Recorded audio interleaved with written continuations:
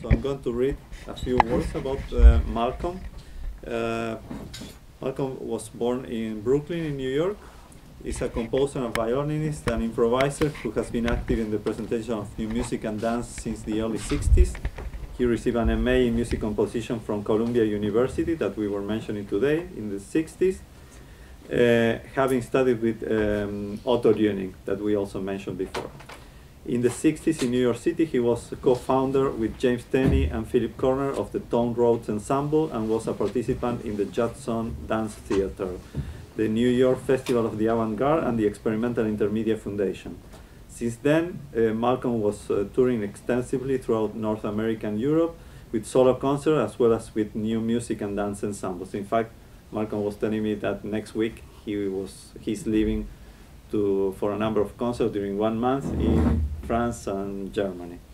His soundings, that's name improvisations, have received international acclaim for having reinvented violin playing, extending the range of tonal sound texture possibilities of the instrument and revealing new dimension of expressivity. And since the mid-60s, he has integrated structure improvisation aspects into his composition, exploring the rich sound texture of new performance techniques within a variety of instrumental and vocal frameworks. So, as I told you before, even if Malcolm doesn't have a Facebook page, doesn't have a web page, I told you he exists, he's very famous, and he has been playing with a lot of people all around the world. So I'm very happy that we have Malcolm here. Thank you for coming. Well, I mean, out of what I was reading here, he's going to talk a little bit also about his experiences with electronic music in the early 60s, and in particular, his work also with the Columbia Princeton Electronic Music Center that we were mentioning today. So thank you, Malcolm. Welcome. Okay. Ricardo also didn't say that I don't have a computer. I see everybody has their own thing here. So, okay. Probably everything you referred to, you don't know anything about. You don't know about tone roads. You don't know about the Judson Dance Theater, right? Anybody know anything? Sure, that's normal. Okay. Well, let's not get into that. We'll get into that maybe later. So I went to Columbia University, and I got my master's there somewhere about 1959, 1960, I can't remember. My first job was actually with the Columbia Princeton Electronic Music Studio. And Ricardo mentioned Otto Luening and Vladimir Uzyshevsky. But you should know that at that time there was a very, I guess I would say powerful, if that's the right word, musicologist who said this is not music. So everything you're doing is not music. His name is Paul Henry Lang. You don't know him, that's good. So there were actually, they didn't even have a studio. When Lang professed all this nonsense, they were given, or they got hold of, I don't know if they were given, a room in the caretaker's cottage, which doesn't exist now. So it was a small house right on the corner of 114th Street and Broadway. And all they had were a few tape decks.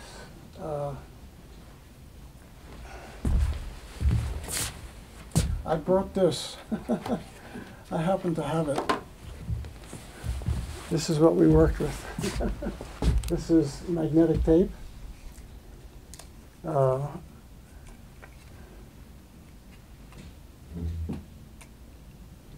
Just trying to get this off here. This is leader tape, usually made out of paper. And then there's no sound on that. And then becomes the magnetic tape. And you see back there's a diagonal splice. Well, there's two kinds. I was looking for my splicing block. I kept it for I can't find it. It's somewhere. Sentimental reasons. There's two basic kinds of cuts. One is diagonal, and the other is very vertical. Diagonal gives you a softer articulation. You go into the sound, and the other gives you a very abrupt articulation. It was all very, very manual. And this also says tails out. Can you guess why? Almost impossible. Well, if this is magnetic, you're imprinting a tape. So there's two sides. One's the plastic backing, and the other is magnetic material embedded in the material. And if you had that face to face, what would you guess might happen? It would get erased. You wouldn't erase, no. You, after time, especially with loud sounds, you might start imprinting, and you might then get another layer of sound. It'd be very slight, but if you were concerned about purity, then you put tails out, then it's just the mylar, the plastic against the plastic, and then you're more safe. But it's all very, very impermanent. Even, you know, it's like CD recordings, compact discs. They're not going to last forever also. They, after a while, disintegrate. So I'll get into that later, but like I made recordings also later, did work in the West German radio station with certain pieces. And they have to periodically re-record onto this kind of tape, because if you put it onto the compact disc, you really can't do anything with it unless you put another compact disc. So everything is impermanent. Even these machines, they're going to probably, I don't know how much that cost you and when you bought it, but maybe in the next few years it'll be useless, right? This is part of the business. Anyway, so I started working for the studio there, and by then they were able to get a small room, which is probably about the size of this. That was the Electronic Music Studio of Columbia. And my job was sort of a catch-all kind of job. It was working with composers. It was working with the library of other places that had made their music, and just whatever was needed. You probably know about musique concrète, yes? And you know about electronische music. So there's the French out of Paris with Pierre Schaeffer, Pierre Henry, and then there's electronic music out of Germany. They're pretty, not rigidly so, but pretty much like musique concrète is a whole stamp of what that means, yeah? And electronic music is working with electronic sources. Musique concrète, you're taking sounds from the environment or pre-recorded sounds. And then there's the area in between, and that's what we were sort of working more with. Well, what you're working with is, at that time, is a tape recorder. So we had like 3 good quality, or maybe 4 good quality tape recorders, like big, made in Switzerland or Germany. And then for the sources of sound, if you wanted to work with electronic sounds, there were generators, just small boxes that were generated sine waves. You all know sine waves, right? If anybody doesn't know anything, just stop me and say, I don't know what you're talking about. I don't mind being interrupted. And then, so it'd be a sine square wave generator. And also, oh, I've got a sawtooth, you know? So maybe 2 or 3 of those. Then for echo, you could also do it electronically, but we would have a box that was about the length of this and about the width of that, and you would send your sound into that box, and then you would pull something which would make a baffle, more echo or less echo. And then so you get the sound coming in, and you could record the sound going out. It was all very, very rudimentary. And you would do it by ear. There was no measurement. So everything was very, very physical. And the process was really more exploration. There was one person, you know the name Wendy Carlos? Okay, good. Hey. Well, she was very determined for precision of exactitude, so it was more pain because this is not so exacting. There's a story that Cage tells with a piece that he did with Earl Brown. It was actually Cage's piece, but splicing. So when you splice, it's a block. Well, this one in the studio was larger about this. The one I had was smaller. It's a cut like that and a cut like that. You know? But if you close this eye and cut, that's one thing. Especially you can do with the scissors too. And you close your other eye. So they were always getting imprecise measurements because one closed one eye, one closed the other eye. This is a kind of improvisational kind of thing that went on. But you could be. There are people who worked very, very intensively. Like there was a composer who's not known now. I'm surprised. His name was Bülent Erel. He was from Turkey originally, and then he moved to the United States. And he was one of the students was presenting something a little bit about him. So he's what? One of the students was making a presentation recently, just very briefly, oh, talking fantastic. about the fantastic. Yeah. Who did that? Who did Bülent Erel? No, he's not here. Oh, not in class. Okay. Yeah, he was a fantastic composer. I think he's dead now. He worked very, very, very hard. So very often, since the studio, you're going to have one person at a time, he would work into the nighttime. And the other people like Mario Davidevsky, he worked more in the daytime. And I worked with Varese, and Varese came in the daytime. I worked just a couple of sessions with him. So everybody was like just using that very, very limited time in the studio. Everything was done by cut and splice. So anything, if you wanted to make any kind of complicated texture, you had to just record something, cut it, and this 7.5 inches per second. So you measured time not by a clock, but by a distance. Or if you wanted higher quality, you would go the speed of your machine at 15 inches per second. So that means you're recording faster so that you get a more higher quality sound. But you had to decide when you were working with which. It's hard to switch back and forth. And in the process also, you have to re-record and re-record, which you don't do with your machines. You do that. After a while, if you do it too much, you start to degrade the sound. So all these things were part of this process of improvisation. Then, I think it was about 1959 or so, when so the Ujiszewski and Lunin were not,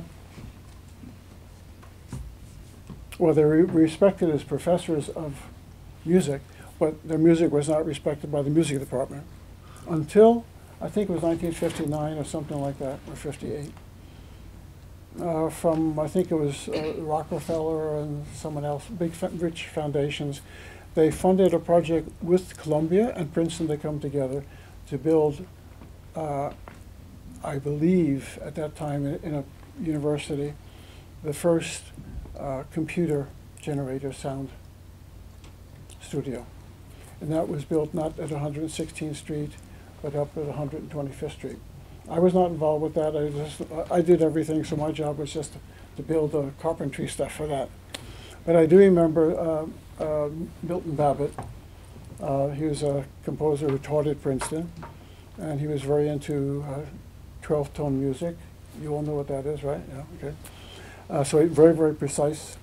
And so with the first analog computer, so you want to sound like, woo, well, you type in, articulation, duration, woo, the tonal material, the loudness. You type in all of the parameters of the sound, and then you go home.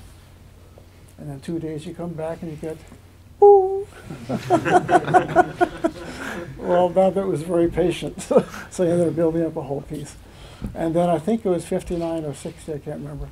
There was the first presentation that included Lunin, Ujiszewski, Davidevsky, Babbitt, Warren, Halim Eldab. I think that was it. I was just a sound engineer, so I didn't do anything. I just worked with it, yeah. Actually, I wasn't even interested in electronic music at all. I'm a composer, a lot of my work is with sound texture, and even the way I play the violin, it's not just simple tonal, but really working with qualities and textures and noise and everything. And I was just interested in working with people, with instruments. So I took the job just as a job. So later I did some pieces, but it's not my main interest. So the work at the analog computer lab was one thing, and the work at the other studio was something else. And then the two just went on that way. So maybe right now I'll just skip to, anybody have any questions about that time? No? Okay. I'll just skip to something, this is, okay, no, maybe I'll just give you a framework. So Ricardo mentioned the Judson Dance Theater. Judson, the name came from the Judson Memorial Church. If you've been down to New York City, you probably know Washington Square Park in the Village. And it's a church on the south side of the park. And the minister was like, to say he was radical was putting it mildly. So I think it was either Saturday or Sunday, there'd be discussions on politics, including about abortion. And then also there was the theater, which they did all kinds of experimental theater, like Gertrude Stein, which you might know or might not know, but say sound text poetry. And then also out of Merce Cunningham's company and with John Cage, then a few dancers got together and had a workshop with one of the musicians that worked with Cage. And then they went to the church and said, could we do our work here? So the Judson Dance Theater was originally founded by several dancers who had worked with Cunningham and Cage. And do you know about Cage and Cunningham a little bit? Mm-hmm. You understand that their work is predicated upon chance procedures. Yeah? So their first work was working like with that. And then other people, after the first performance, I said, well, I like it, I'll join. Other people joined. And some people went in and out. And what was important for me in that is that that was the first time I began with improvisation. I'm a trained classical violinist, yeah? But this is where nothing was open improvisation that I can remember. It was all structured improvisation. It was also very involved with very common things, like, I don't know what your image of dance is. It's not ballet, it's not even modern dance. It's how people walk, how people fall, how people run, etc. So a lot of it is just, I guess you could say mundane, in the sense that it was daily activity, but made into dance structures. You would not see any ballet there at all. Not even the more controlled techniques of Merce Cunningham, which also in a way relates to ballet. And in that situation, the dancers would just simply say to the musicians involved, could you do some music for us? It wasn't music which was one-to-one, like if I did boom, they didn't do boom. No, they're just doing something and my boom might come in the midst of it. And so at that time, I think the first thing I did, I'd done something before for another situation.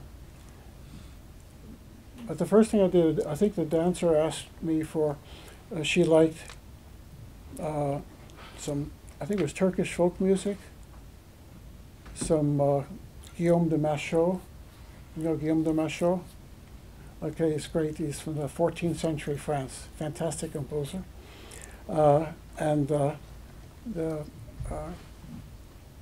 From Bach, here comes, the da-da-da. I can't remember which one it is. One of the cantatas. and then anything else I wanted to throw in there. So we'll listen to that later, but everything I did at that time was for the dance. And they would simply say, could you do that? Just like, different story, a dancer asked me for, could you get together a string quartet and do the string quartet of Christian Wolff? Christian Wolff is also a friend of John Cage's, and it's a very complicated notation. It's not notes, it's more relationships. And so I said, sure, never having played the music before, and I studied it. And then we got together a quartet and we did it, and that was sort of like the sound environment in which then the dance took place. It wasn't a one-to-one relationship. And so this was the kind of work we worked with, and improvisation was commonplace, but it wasn't open improvisation. It was always within a framework of focus. So this is for dancer Ruth Emerson. It's all made up of electronic sounds. I'll begin with that first.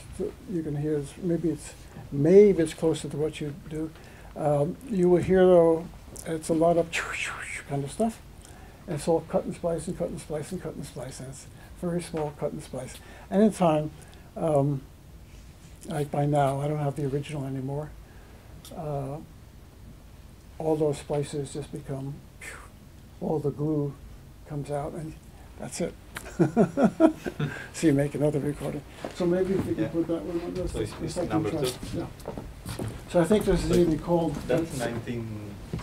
This is 1965. This is Judson. Oh, it's called Judson number 6 because it was the 6th in the series of the dance of the evenings of dance. So 1965. Judson Dance Theater began about 1962, and by about 1960 something, 67, 66, etc. Can you put that on?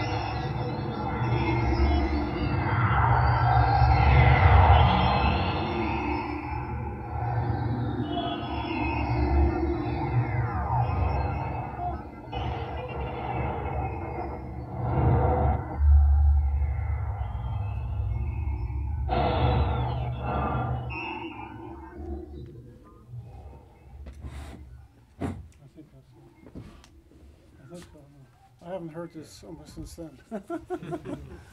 So I was about 29 when I did that, I guess.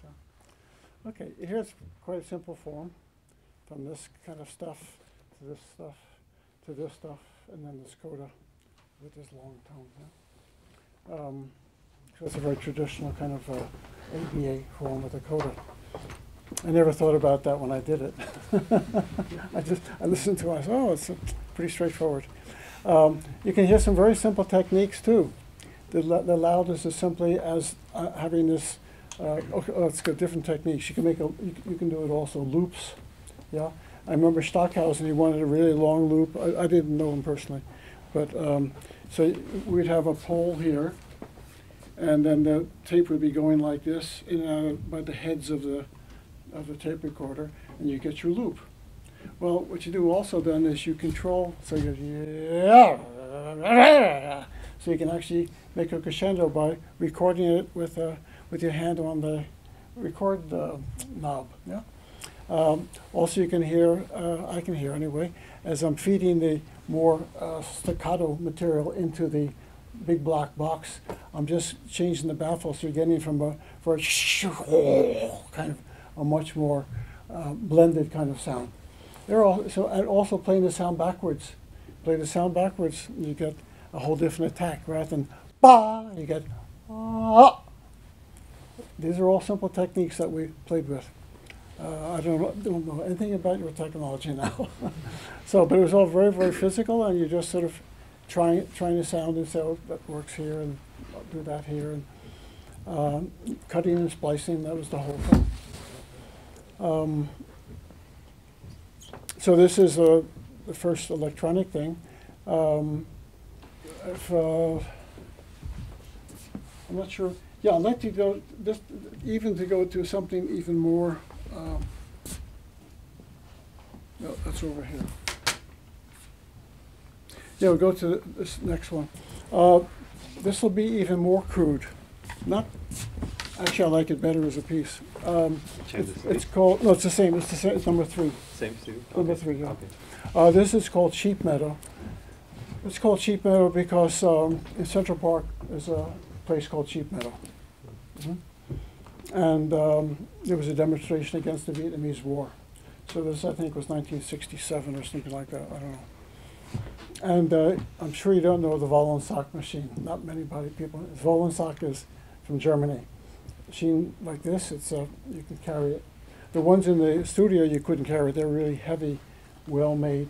This is a very cheap machine.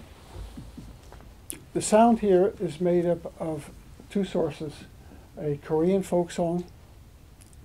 I didn't have any access to Vietnamese, so it's a recording which I made from an old-fashioned disc, which now we're selling for a lot of money. Yeah, of a Korean folk song on a flute, solo flute, and a Korean court song. And when you hear the sound breaks up, kind of thing, it's simply that on the Vollensack, if you recorded the sound, so I recorded from a disc onto the Vollensack, yeah? So I recorded first the song by itself. I can't remember now, I'm making this up. But I learned that if you put the volume up so loud, the machine just shatters the sound. It's fantastic. That's the whole technique of the whole thing. I didn't do anything, and I just simply cut out from the recording what I wanted, spliced it together, and made the piece. So it's a relationship of the court song to the folk song with all of the low technology of the Vollensack machine itself. And I just cut and pasted it together. Yes. About the first piece. Sure. What were the sound Sure. sources you used? Just louder, please. What were the sound sources you used in the first piece? Oh, whew, I don't remember. It sounded like it was a square wave. It's a lot of pitches, yeah. Okay. So a square. Oh, also, I'm sorry, I left out one thing. There's also a bandpass filter. So you could filter, so say if you had, once you built up a certain, a sine wave generator, a square wave, etc., gives you only one frequency. So if you want a complex thing, you have to re-record, record, paste them all together to make a complex. All the sounds in the world are complex sounds.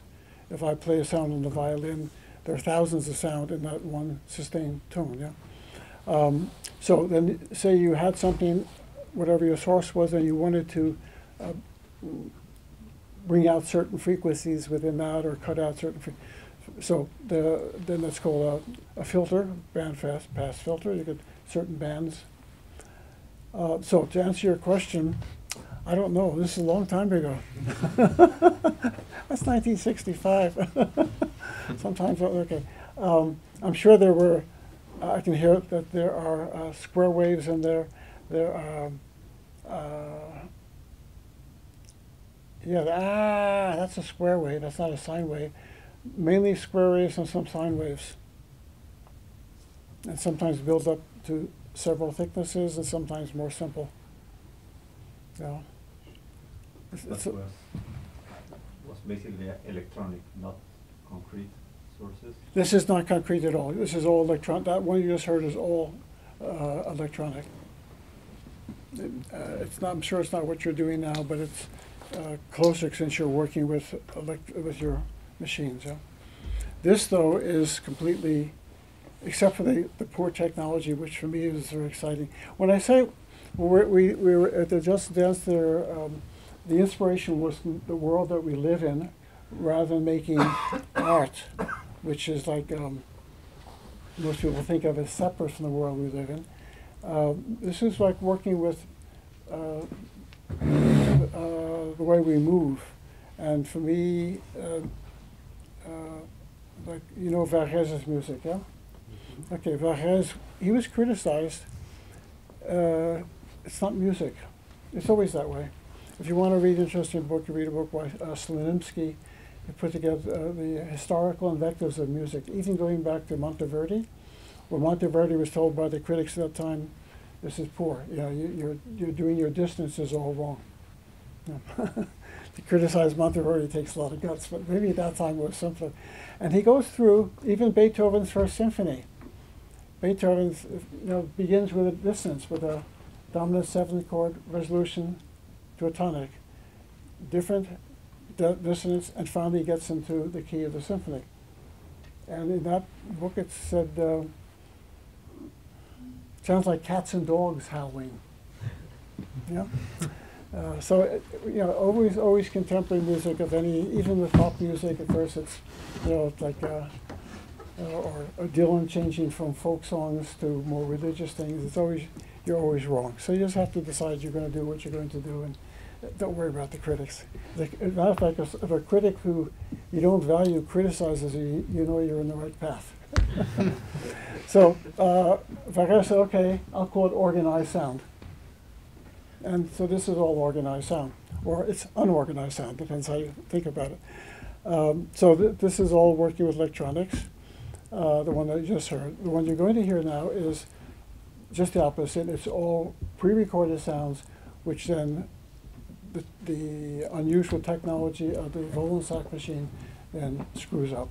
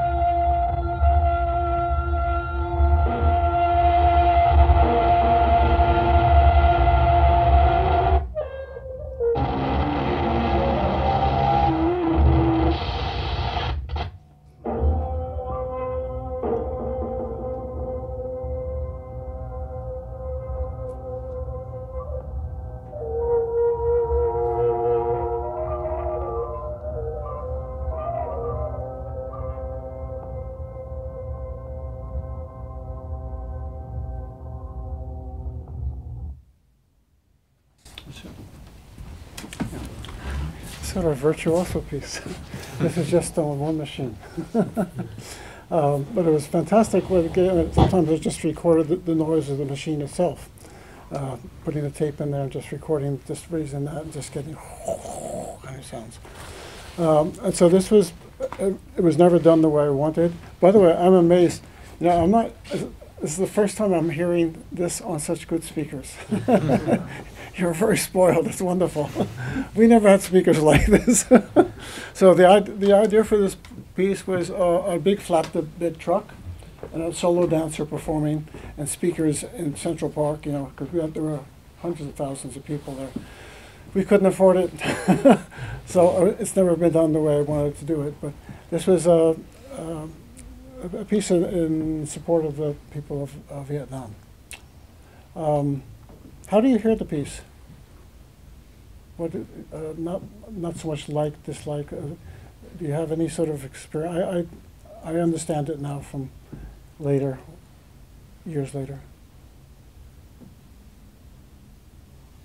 Could be heard as like bombing. You know, It could be as destruction. bombing, yeah, destructive things. So, yeah, yeah, It's very deliberately grating. yeah. Yeah. There's a lot of this going on in there.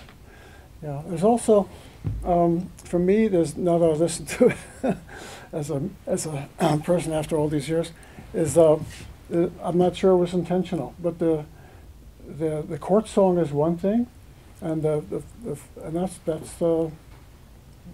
analogous to the capitalist society, and then there's the private flute song. And there is this thing going on and a breaking down, and finally it ends up with the brings with the court song and ends up with the flute song. Maybe, I don't know. There was this way of as an offering to the people of Vietnam. I don't know, but it was this kind of this thing being destroyed and then going through it, and then the silences, and then finally getting to a more calm ending. Yeah. I don't know. I don't know what was on my head at that time. Yeah. I was going to ask, were you trying to emulate radio silence at certain points? Because it seems very in keeping with the whole wartime scenario. Yeah, I guess that's another thing. You can just fool around with the radio and just record everything, especially at shortwave radio. You can make a whole piece out of that, use that as a source material, and sure, and breaking into silence. Yeah, yeah. Okay, so this is some of the kind of work I did back then. The first piece I don't have to play for you because we don't have that much time. Then the next thing I did, which I didn't bring here, is working with sounds, was again just pre-recorded sounds. No manipulation of sounds at all. It's a piece called The Seasons, Vermont. It's an hour-long piece. And each season I recorded the sounds of that season, and then I chose things and I made a recording, continuous recording, and that's with an instrumental ensemble. So there'll be some other time. But then in the 80s and 90s, I was working, it's still going on, in the West German radio in Cologne. It's a fantastic support system there. It's less now than when I was there. And they have this thing called Hörspiel. Hörspiel means like ear play. And that's pretty much like could have been on the lowest level, though I grew up with it. You know, the shadow, anybody? The shadow, only the shadow knows. When I was a child, these little vignettes on the radio, half hour, or Superman, or some cowboy thing or something like that. And I would listen to them. So that, it was more like theater kind of ear play. And then there was a man, Klaus Schoening, who worked a lot with John Cage and other people, and then he opened up to more experimental kind of work. And I did several pieces there. Again, it's all working with, I think all mine was then all pre-recorded sounds. So like this is, it's too long to listen to all of it. It's a piece called Ishi, Time Changing Spaces. So maybe, Ricardo, if you want to put this one in. This is from 1989. It's 20 minutes though. So this is the third track. Yeah. And Ishi, do you know Ishi? No? Okay, good. serve some purpose in life. Ishi was the last of the Yahi people in California. And his people were pretty much wiped out. And then in the beginning of the 20th century, there was only about 4 left. And finally, there is only 1 left, and that was Ishi. Ishi is not his real name. It just means man or person, because you don't give your personal name. And he came out of the woods, just gave himself up, and he was taken in by an anthropologist, Alfred Kerber. This is at the University of California, around San Francisco, I'm not sure which one. And near the end, he only lived for until about 1916, so he only lived for about another 5 or 6 years. And he recorded a lot of the songs of his people. And so this is all made up of layers and layers and layers of that. It's all collaged together. So there are maybe about 7 layers of that. And then there's another layer which I'm singing and playing the violin in what I feel is related to that. And the only manipulation of the sound, the engineers, usually you can't touch anything. You just tell them what you want. It's like if you work in a union theater here in North America, you can't even close the curtains. So you have to call the union person to close the curtains. So the same way there, but this I couldn't do. I said, no, you can't do this. I just very, very slowly changed the filtering of bringing out different overtones or whatever. So it's constantly changing. But I just had to sit there for 20 minutes and just do this very slowly back and forth as I'm hearing things. And then it makes this kind of massive sound, and in which then you can hear Ishi's voice, you can hear some other things too. And the thing to know also, by now you know I like noise, because noise is just, all noise is a non-periodic sound. Yeah? So-called tonal stuff is just periodic sound. And the violin is the most, or string instrument is the most complicated periodic sound. The flute is the simplest periodic sound. It's basically the fundamental and the first overtone, and that's it. So noise is more complex, and I like things like that, as well as tonal things. So the I'm trying to get at that with this, with the something to do with that. Yeah, it's constantly changing the harmonic structure in terms of overtones, but it's all endlessly changing my improvisation. Yeah? Oh yeah, oh that's what I remember to say. Thank you. Yeah. So you'll hear some real noises also. So when Ishi was recorded, this is, some of you now know the large LP disc. But before that time, like Enrico Caruso and the first recordings of Louis Armstrong and stuff like that, it's a cylinder, and the cylinder just turns this way, and this is just, the needle is just making the groove in the cylinder. So now these are recordings from 1915 or so you're going to get a lot of noise, and that's part of it, because the name of the piece is Ishi, time changing. Changing spaces. Changing spaces, yes. So going from that space of time into this space of time, but also the sense of history and what it's all about.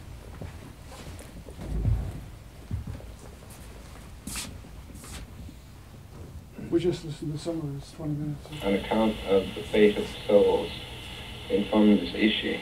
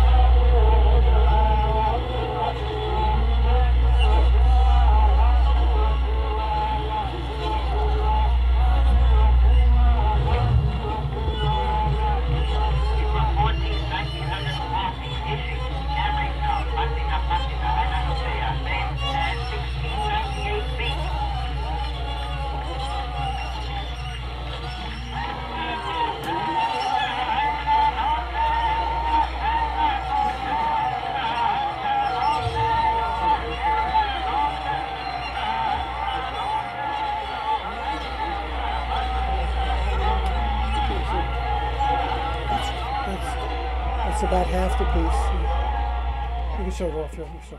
Yes, that's about half the piece. So at the beginning, I don't know if you heard, that was an announcer from that time. That's Ishii talking about the fate of souls. And then it goes into the singing. It's all songs like the gambling songs and all kinds of songs are mixed in there. About, I don't know how many, 7 or 10 or 12 songs. And all the noises come off the old disc. I didn't add any noises to it. I made the bands and then changing the filtering, made the layers, and all the noises that were on there, they simply came out. That comes from my mes racines pendant something, yeah. When you were working those filters, did you have a general idea, or it was kind of improvisation all along? Just wanted variety, because I Okay. never knew how it would all come out. Exactly, okay. And when you would compose like the other two songs we listened to, now 50 years later, you say you see a song structure, A, B, A, Oh, B, yeah, A. yeah. But when you created it, how did you know the song was over, or how did you? I'm an improviser. Okay, yeah. Yeah, yeah. Towards the end of what we heard, I thought I heard something being submerged in water. Do you know how you brought that about? Because That was off the noises from the disc. Somebody goes, whoa, and the engineer said, "Oh, hey Goldstein, don't you want to? No, we leave that. Don't you want to take that, clean it up? No, I want all that." But I'll tell you, Mike, it's interesting you say that. My experience listening to this is going deep down into the ocean, and just all these things, sounds, and whatever floating around me. It's very live within a very deep space. So when you said water, I thought, yeah, that's the way I hear the piece. I don't know how you hear it. Yeah. So this is the kind of more recent work I've done, working with recordings. Yeah, but it's again, there's no electronics in this at all. It's just off the original disc. I'll say I hear a lot of music that's going on now. I mean, the kind of music, not talking about pop music, I'm talking about your music, which I'm guessing is somewhere, not like this, but in your world, working with electronics. Huh? Even when I was working with electronics, I was listening to the first piece, I realized that how much is related to my gesture on the violin. And I remember I was working with a new music ensemble at Dartmouth College, and one year he was away and asked me to take over the studio. And I went back right away and I said, okay, we're going to do all your computer stuff, fine, but we're going to begin with a tape, and you're going to work with just recording, just for a few sessions, and you have to cut and splice. And it's a very different relationship. What I'm getting at is, I don't know anything about you, so don't take this personally, or take it personally. It's very easy just to push buttons, get interesting sounds. How does it relate to your life, your breathing, to the gestures that you're making in your life, to your love relationships, to anything? This can turn out fantastic, much more interesting sounds than we could do at that time. But the question to me is always to be in touch with you as a human being, not just, oh, this is interesting. Art doesn't interest me at all. People interest me. So maybe just keep in mind your physicality, your experiences, physical experiences, your other, so that the whole body is participating. Like when I play the violin, the gesture was if I make this gesture, it's one sound. If I make this gesture, it looks the same, but it's different. This has breath in it, and this is like this. That's all part of my music, yeah? So I don't tell you what to do, but I find it very useful to be in touch with us as a whole living being, rather than just our intelligence up here. That's all I can say, because I don't know you at all. Good luck.